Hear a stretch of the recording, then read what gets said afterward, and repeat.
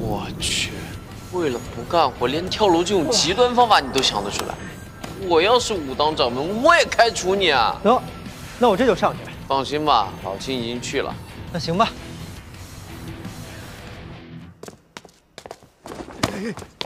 11个，宝儿姐，这11个人送回公司也是功劳一件吧？嗯。你这么横，应该是领头的吧？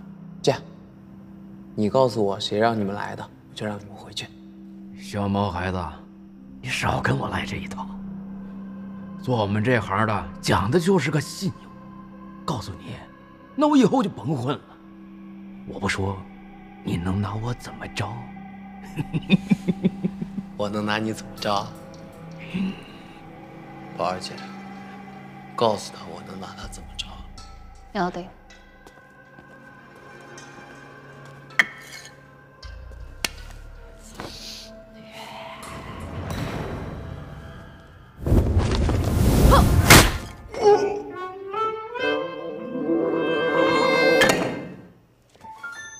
80。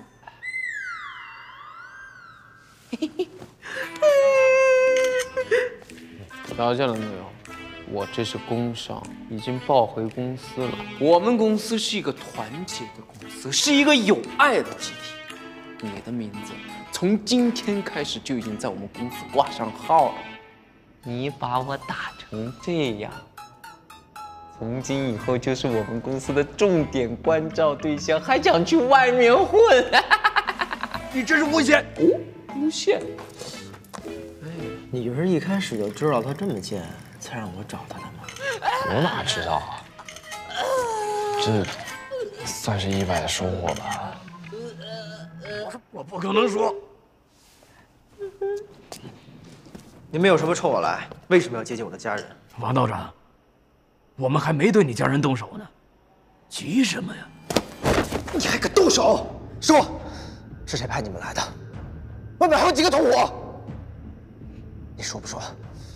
你，老王，别动手啊！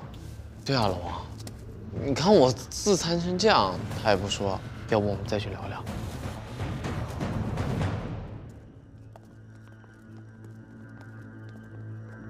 现在要想找到幕后黑手，你俩的内景是不是得拿出来用一用呀？你们俩啥表现啊？我又说错话了？你说的没错，这是我的事儿，应该由我一个人来扛。别呀，要那么轻松能扛下来，你一开始就这么做不就好了吗？一起吧，把阿莲也算上，咱仨一起扛。一起？你逗我呢？不是啊，你们能不能算出来，给我个准信儿啊？老王，你能把4盘都归正吗？能。你说3人一起是什么意思？3个人一起怎么占卜？原来也有你不会的事儿啊！这个呢，就是我们武侯家的绝学了。我们老早就发现了，内景并不是所有术士独有的，进入内景之后，都是相同的。宝儿姐，一会儿你要守好我们3个，还有啊，别让那边人跑了啊！好吧。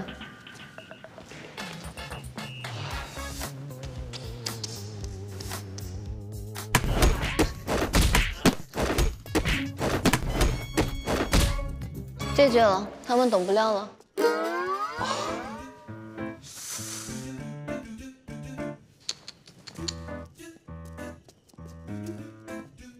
我好喜欢宝儿姐的风格，走吧，我们找一个空旷的地方。张楚岚，那眼睛还好吗？我把它揉回去。老王，我觉得这个地方不错，就这儿吧。首先，这个阵法得由老王来布局。奇门4盘每个时辰波动1次。这个阵法必须在4盘都归正的时候才能使用，也就是说，3奇6移、8门、9星、8神都得落在各自的宫位上。这种时辰可遇不可求，所以在我们诸葛家眼中，这个阵法超级不实用。但是老王在这儿呢，所以对于时间的苛刻要求就不成问题了。第2步，得有懂得行气之人落宫，以自己为祭品。据老人说，先祖孔明曾经打算凑齐暗合3奇6移的15名祭品。以此阵获得通天的力量，可惜啊，最后功败垂成。当然了，我们只有3个人，更不是什么化身，也不想要什么通天的力量。不过就问个事儿，应该问题不大。一会儿我占丙火刑法，老王，你占丁火，老张本部和乙木，你用金光咒就可以了。宝儿姐，你替我们3个人守关。我们3人站3旗，我以此阵，带我们一起进入内境。开始吧，老王。奇门显象心法。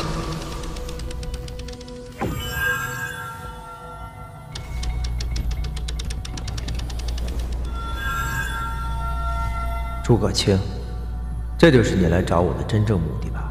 无论用什么借口都好，你想再看看封后奇门？没什么变化呀。他这边。好了。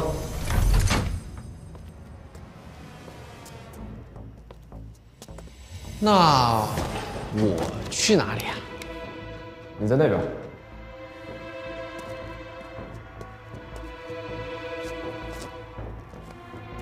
开始吧。离字，爆炎，金光咒，离字，萤火流光，遁甲出阵，归元阵。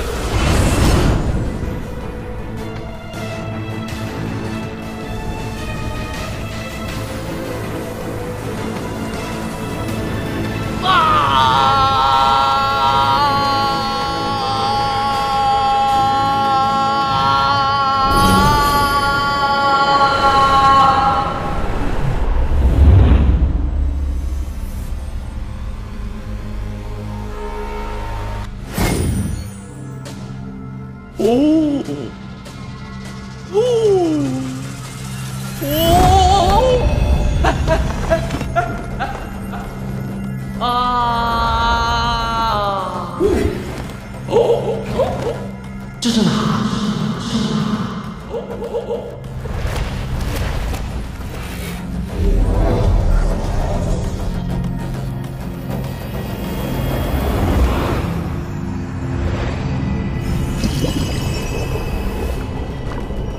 张楚岚，你和老王现在都在我的内境。用你能理解的话来说，你们都在我的精神世界，而身体则都有宝儿姐在外边守着呢。这么牛！老张，你不是提到双色球吗？你试试在脑海里问一下下棋双色球的号码。问？怎么问？随便想想就可以吗？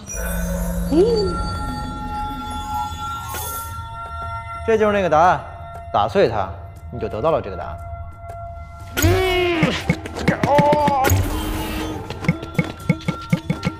打不开呀！哎，你们俩打开是不是会比我简单啊？聪明啊！因为这双号码对我们2个来说毫无意义，所以我们可以很轻松地得到它。而由于你们就在我们的内境之中，所以这些信息都是可以共享的。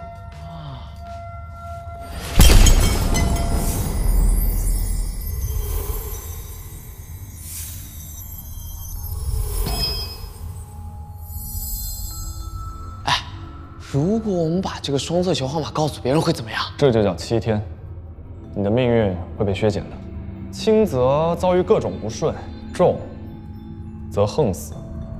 惩罚的轻重取决于你透露的信息对这个世界带来的影响。但如果你以模糊的暗语传达出去的话，也许可以减轻一点惩罚的效果。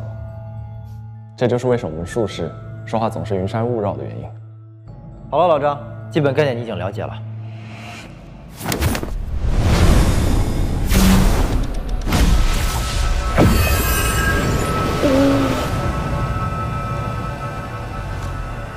开始吧，这就是我们今天要问的事情。这次事件幕后指使的身份这么大，这看着就比问双色球彩票那个球大太多了吧？的确，不然也不会3个人一起进来了。而且在这里消耗和损伤的，是你们的生命力。要退出还来得及。这事儿我早就知道了，不用你啰嗦。哇，折寿这件事得加钱啊！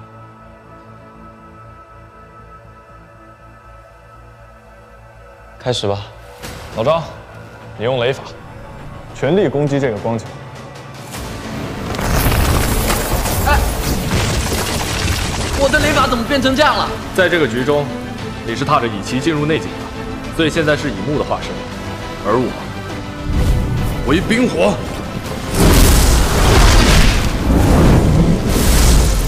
我为丁火。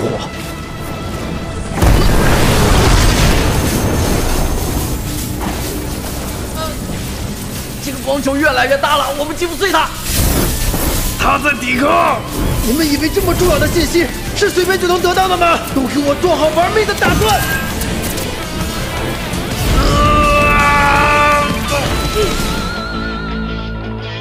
讲错了。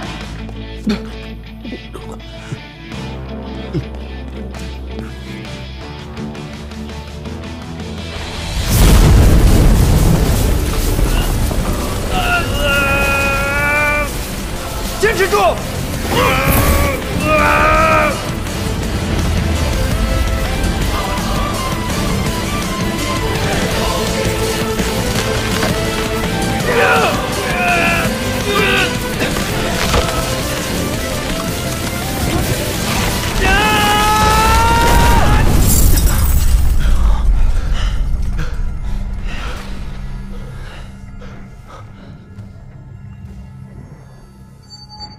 成功了。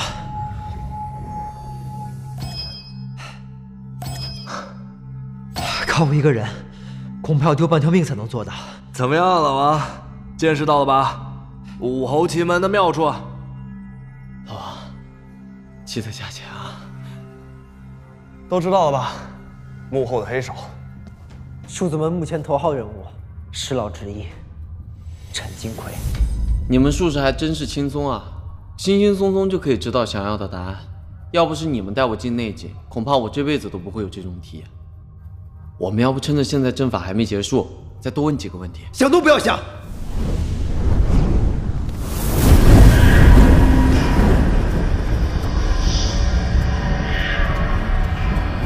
张楚岚，你问了什么？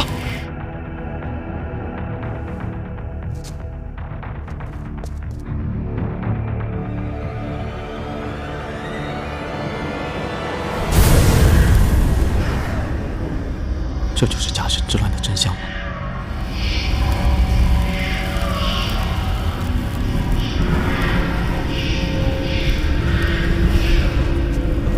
张楚岚，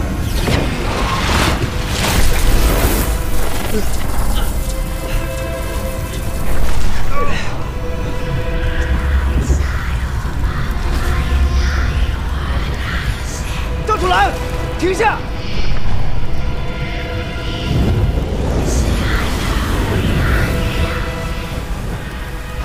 放弃吧，别说我们3个，就算10个、100个也打不开。张楚岚，醒醒！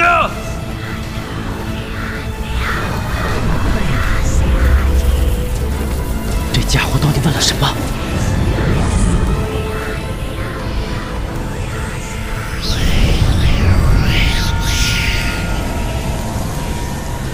快醒醒！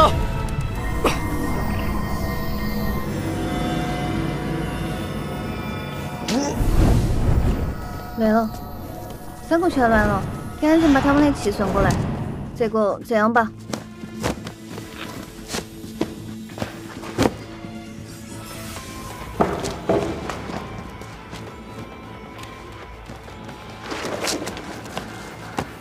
阿刀，张楚岚。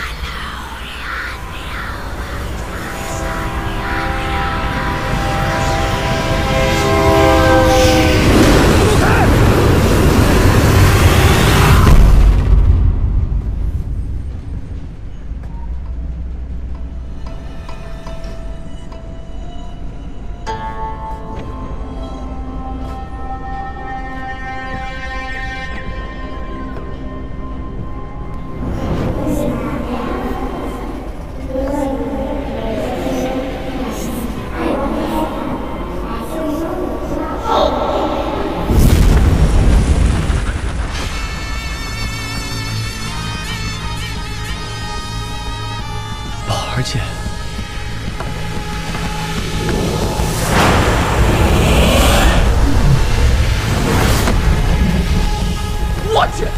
什么情况？你终于醒了，快走！进来！什么情况？啊！等，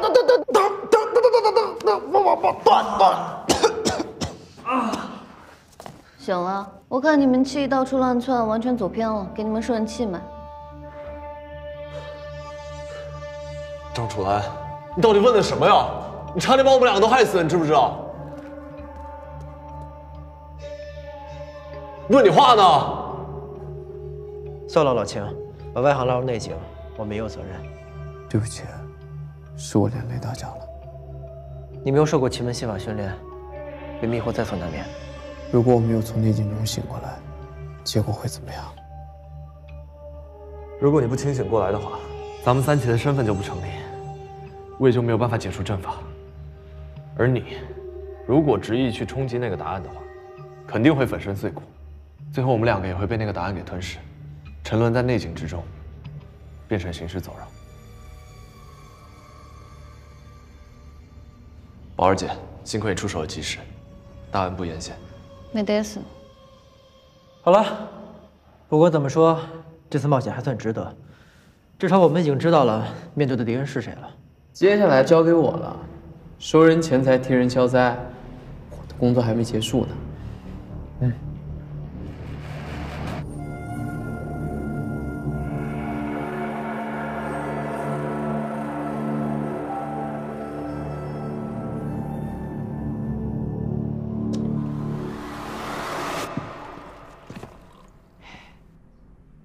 你就是张楚岚，艺人演武大会的冠军。陈爷，那都是小聪明、小把戏，跟陈爷肯定是没法比的了。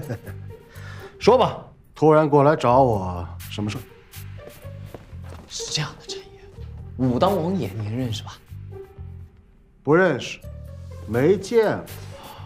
不认识，没见过。那就奇怪了。我怎么听人说您在他家人身边安排了很多人呢？陈爷，您别生气，我也是受人之托过来跟您谈一谈。王爷是这样觉得，有什么事儿您冲他来，千万别扯上家人。双方都这样的话，是不是不好办呀？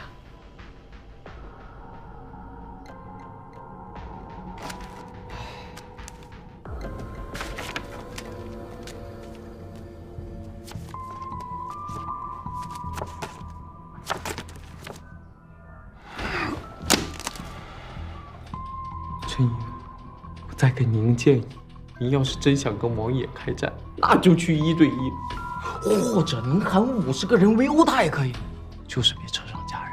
对了，听说您那些朋友都挺贵的，把他们撤了吧。你们到底用的什么手段？不但知道了我们后面人是谁，还让他们能取消订单？唉，运气，完全就是运气。那。这几天怠慢大家了，每个人1份，大家千万别推辞。之前不管怎么对大家，那都是哪都通员工张楚岚干的。现在事情结束了呀，我们虽然谈不上交情，但绝对没仇。以后说不定还有求各位的时候。这些钱都是我们小王总给大家的一点心意，希望大家在这边玩得开心。王爷，我就不和你道歉了，我们也是拿人钱财替人消灾，绝对没有针对你的意思。如果你以后有什么事儿，联系我们，保证给你办妥。各位，告辞。慢走啊！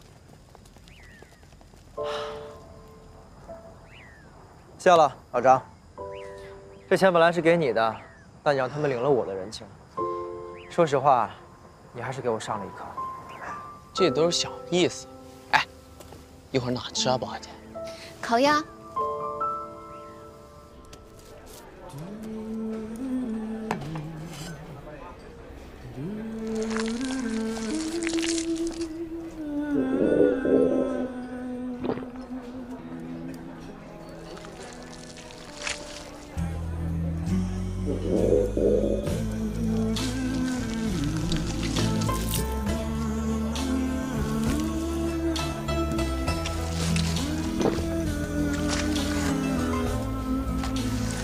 过来。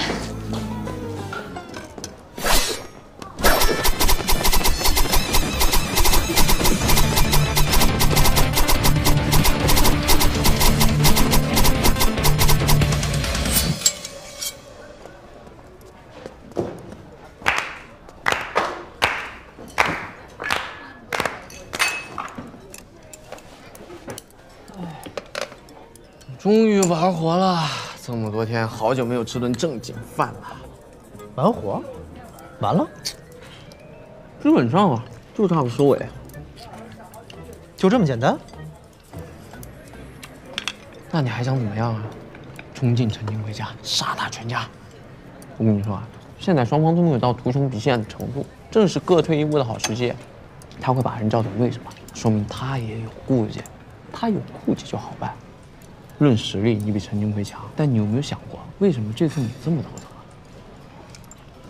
因为你碰上的是个无赖。什么是无赖？为达目的不择手段。所以他玩你们这种人，就是想怎么玩就怎么玩。但如果无赖碰上了无赖呢？在双方没有撕破脸皮之前，大家都会谨慎起见，因为一旦撕破脸皮，那就是一场比谁更没有下限的较量。所以啊，为了保护你家人，你必须告诉他们，你也是个无赖。这件事情结束之后，离开家随便去哪都行。你不可能一个人护住你们全家人的，反而会让别人看到你的弱点。所以离开家，把会的工作交给别人。我倒是这么想过，可是我交给谁我才能放心呢？看我干嘛？老青，我看你也挺闲的，要不来我家做个兼职？不行。这样吧，我给你推3个人选。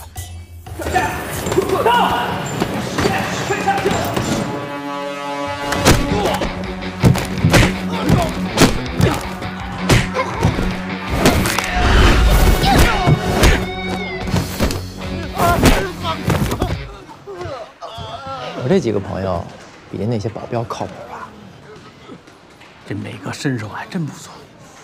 那您考虑考虑，把他们请过来。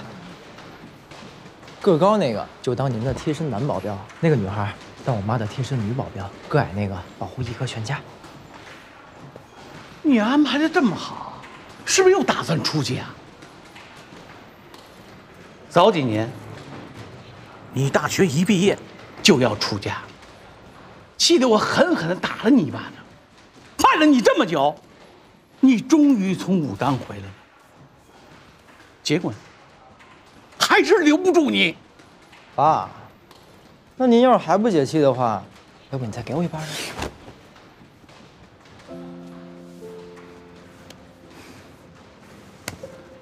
儿子，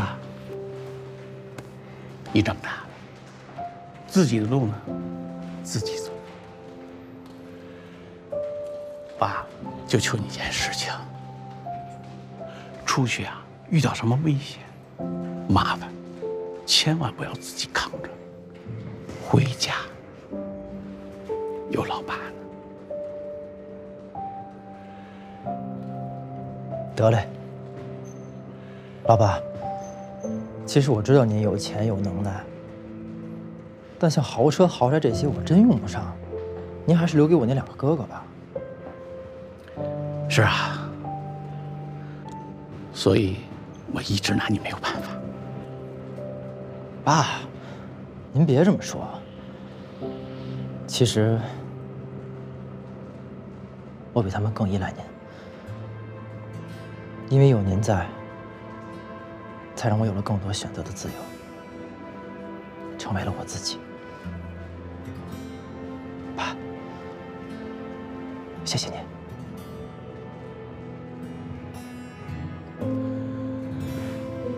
你那几个朋友，我留下，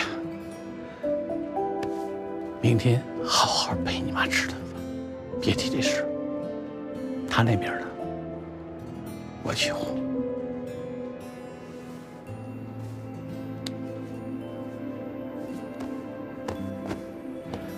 儿子，你呢，就悄悄走吧。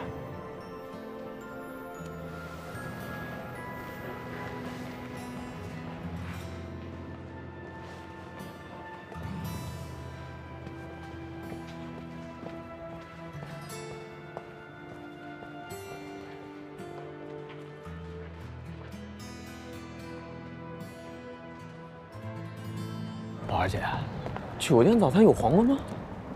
厨房哪里？你居然去人厨房了？连长等挺好嘞。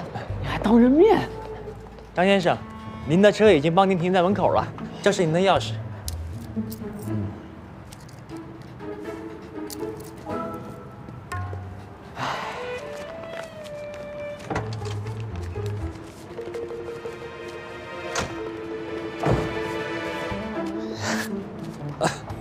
谢谢。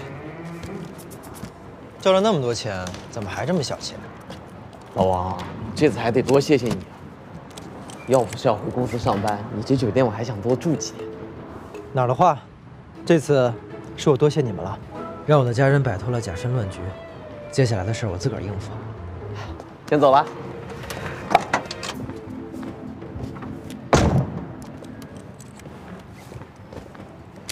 张楚岚，冯宝宝，有缘再见了。对了，多的钱我已经打回你账户里了啊！啊，你不想挣钱了？你都带我进内景了，是我自己没本事要不到答案，你又不欠我，以后再见就不知道什么时候喽。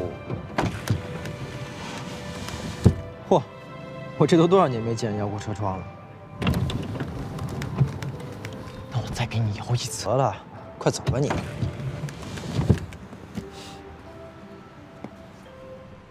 王爷，谢谢你。虽然我只模糊地看到了一些真相，接下来我必须找到原谅。希望你也能找到自己的路。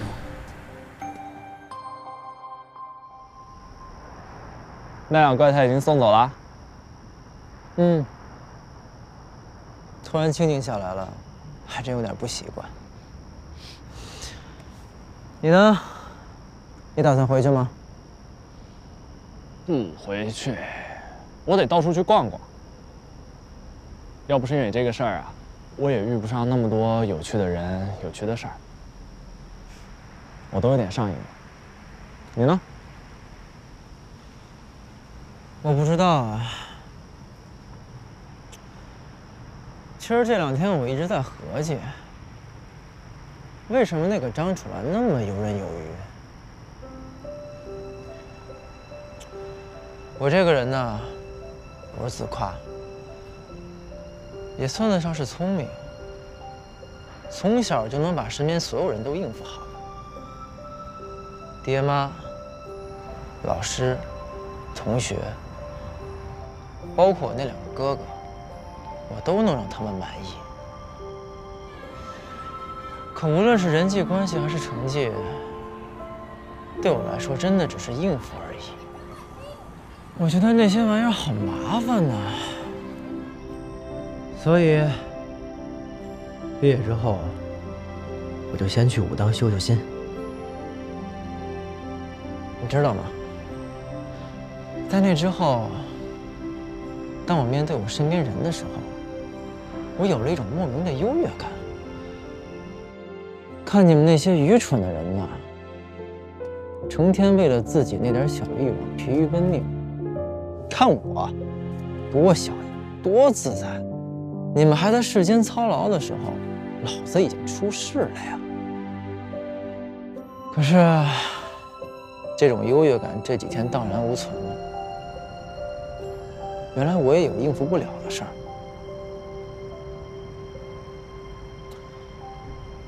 而这么脱俗的我，不得不求助一个最俗不可耐的家伙。为什么你在所有选择里选择了最烂的一个？我自己想做的事情，无论是什么结果，我自己扛。虽然我不知道张楚岚在内景里问了什么，但他要面对的真相是一场灾难。现在我相信，哪怕有一天他真的踏上了那辆火车，找到了那个真相，他也应该早已能够坦然面对一切风浪。看着那2个家伙，我才发现自己有多蠢。而今天他们身上所拥有的，我不具备的，正是世俗的过往雕琢打磨后的结果。而与他们相比较，我所长的无非只是更好命而已。一直逃避入世的我，哪有资格谈出世？老王，其实不管怎么说吧，经历了这个事儿，你能有所收获，那都算好事儿。不过你千万别学阿莲啊，真太臭不要脸了。我不是那意思。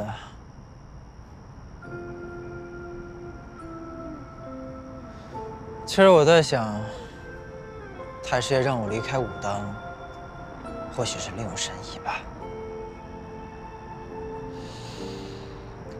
我也出来吧，做个行者，看看自己到底几斤几两。我的离开，也能让我家人的生活回归平静。走了，就这么走了。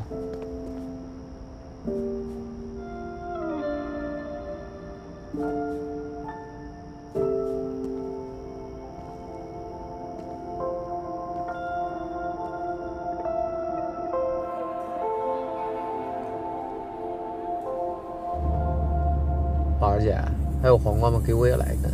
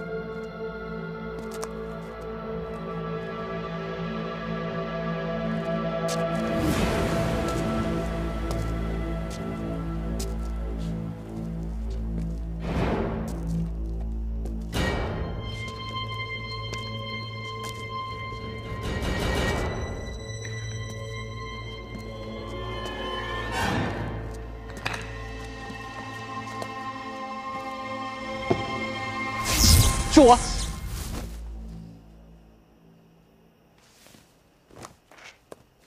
你真敢过来啊？不怕我杀了你？笑什么？你要是想杀我，现在就动手。想杀我的人那么多，死在你手里是最好的选择。怎么，下不了手啊？因为我们是一类人，对吧？谁跟你是一类人？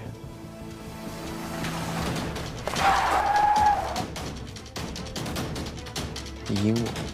我掌握了关于877的秘密，张楚岚，我已经无路可。我去！看什么看？我也是要脸的。我偷偷出来见你这个人渣，当然要做准备了。你还是没变。这是你爷爷和我重要的记忆，假身之乱的真相就在这里，但是只能我来解开。我交给你，不是因为信任你，而是你一定会来找我。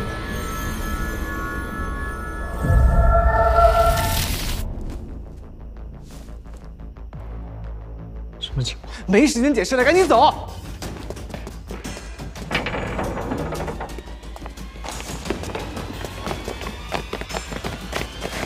陈德顺，是。全心散了，我只能东躲西藏，我没有力量继续获取真相。这一天还是来了，我不得不回到那个地方。张楚岚，我已经把所有关于你的记忆提前做了标记，希望能再见面。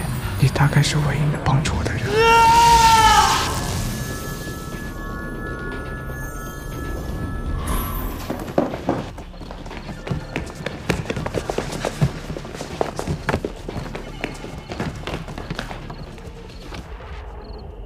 怎么着？还跑吗？好久不见，公哥。你要是想我了，直接一通电话就行了。我也想你了。我都多少年没回去了。那你今晚就跟我回去见他一眼。好啊，这么多年，也不知道太爷的身体怎么样了。干什么？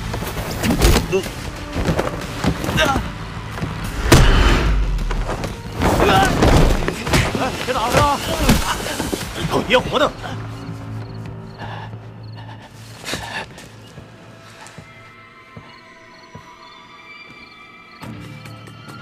你以为这样就能逃得掉吗？做梦！带走。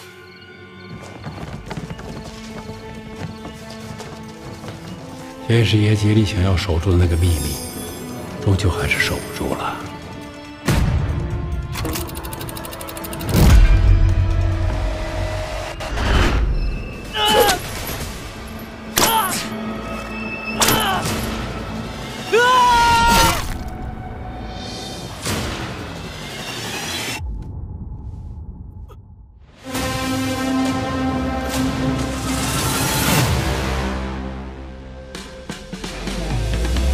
说人到如何程度才占有满足？常饮常听方常清静意，赤诚笼罩的世界何处来的退路？看不清迷雾，信仰成为我的支柱。我想你会发现，人生被条框束缚，正常义务变正常的心。你想要的逍遥，混乱中皆潦草，不用风雨那边乘风吹散所有欢笑。云雾笼罩四方，我既逍遥又何须再伪装？人潮拥挤追逐不变的规律，我又是受够如此盲目的前进。驻足于山门外，云游于城市中，又有谁能看透这浮躁？八卦中寻方位，内境中不吉凶，腐朽扬长于林深不安处。你说人到如何程度才占有满足？不由风雨那边乘风吹散所有欢笑。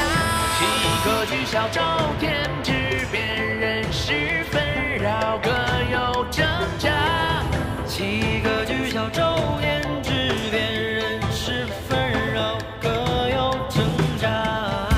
山间的风得以越过苍穹，慵懒地低着头，好像活在白日梦里的身体，轻倚着车窗天堂，内心中的秘密在逐渐浮现光芒。会有多少人觊觎的奇迹，在激起无法轻易结束的闹剧，要学会面对片刻迷茫，请别执着方向。你说人到如何